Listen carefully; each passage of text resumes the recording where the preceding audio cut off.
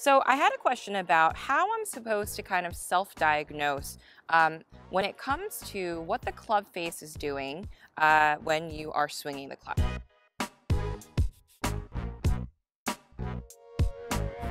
If you haven't yet, make sure you follow me on Instagram at CATHYKIMGOLF.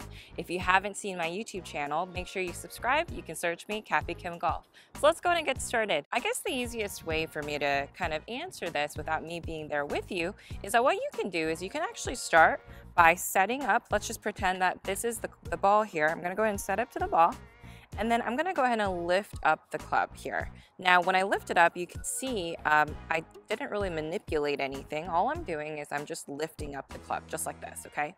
That club face, now all I have to do is just turn my shoulders. And when I have turned, the club face really hasn't done anything, right? All it's done is stayed in place. The same position of the club face is still there. And I'm going to do the same thing on this other side here too.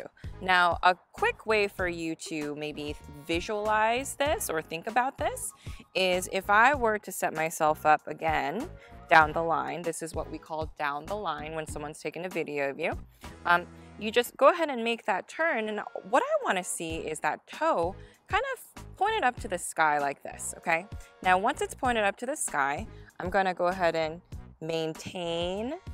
And I'm going to do the same thing on the other side. So when I turn myself here, I go to the sky and then to the sky. You see how I'm kind of doing that?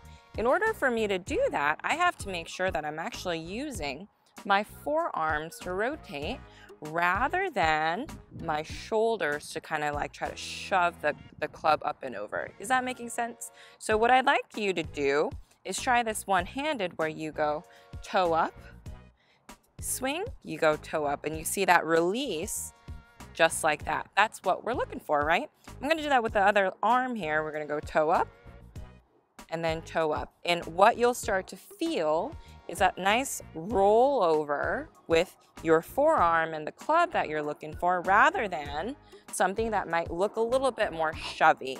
Now, if that doesn't work, just make sure that you're nice and relaxed, because if you're not and you have a lot of tension going on in your upper body and in your hands, it actually won't allow you to turn over your forearms because they're so tense.